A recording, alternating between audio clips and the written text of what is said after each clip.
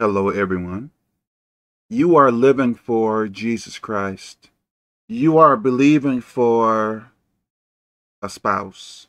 You have waited for quite a while. Now a man or a woman has come to you. You have friends. Your friends are speaking so poorly about this man or woman you are interested in. And you see that what your friends are saying, like you don't find what they are saying to be true, but you trust them anyway. So you begin to follow their advice, begin to do what they tell you to do. Now you are broken up with that woman or that man.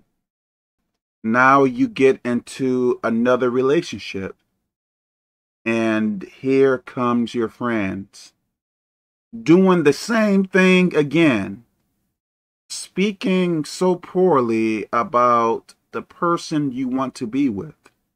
I believe you have to ask yourself, are those friends really your friends? Do they mean you any good? You have to ask yourself as well, are they single? Can it be they want you to be single because they are single? Can it be they are jealous of you? Since they are single, maybe they want you to be single. Perhaps they want you to be at the same level as they. You may not believe this. You may believe that particular friend is truly your friend. They may be friendly when things are equal, but if you obtain the advantage, they may change on you. Perhaps that is what is happening now. Since they are not happy, maybe they don't want you to be happy. You still don't believe me. Think about the past. Were there times when bad things happened between you and your friend, where they became angry with you for seemingly no reason, where it seemed like they were jealous of you for something they probably should not have been jealous of?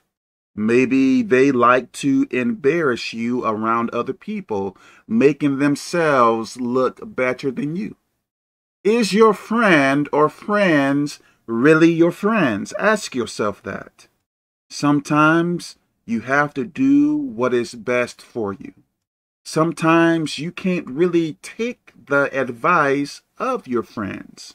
Better yet, it is best to go to God with it. Just because someone is close to you, it doesn't always mean they have your best interest in mind. Please listen to what I am saying to you. Some people are not your friend. Some people may act like your friend for some reason, maybe to get something, maybe to obtain favor. I am trying to tell you, sometimes you have to separate yourself from particular people. There is nothing wrong with that. May God bless us.